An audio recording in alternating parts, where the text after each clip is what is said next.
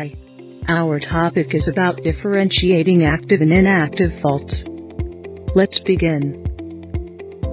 A fault is a thin rock fracture separating two sides of the Earth's crust.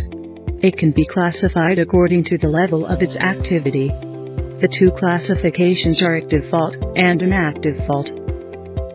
Active faults are faults generating earthquakes within the last 10,000 years. They moved one or more times over a 10,000-year period. They are more likely to generate earthquakes in the future. Shallow earthquakes occur on active faults. There are types of active faults based on the last time it generated earthquakes. Holocene active fault has moved in the last 10,000 years. Late Quaternary fault has moved in the last 130,000 years, while Quaternary fault has moved in the last 1,600,000 years.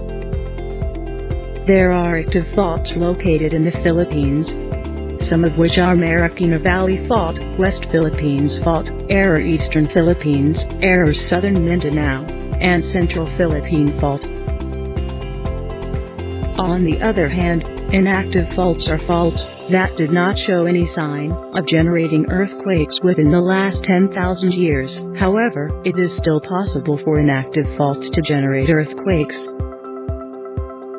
Active faults are faults that generated earthquakes within the last 10,000 years. They are more likely to generate earthquakes in the future.